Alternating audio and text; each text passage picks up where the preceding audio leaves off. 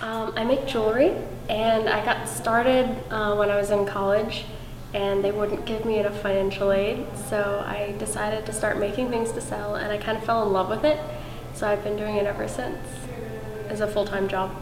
Well, really it started with geeky things, like characters from video games, or like just little trinkets like the companion cube from Portal, and I would try to recreate them but in miniature size, and then turned it into jewelry, and that's great. I also do silver jewelry, and that's definitely a changing thing, because my first silver line was all story inspired, like from books, from Tolkien, from Secret Garden, every kind of child's book that I really liked.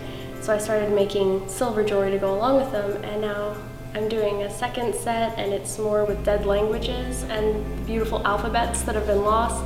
So that one really changes a lot over time. And I see. My name is Fineman, and I'm a raw artist.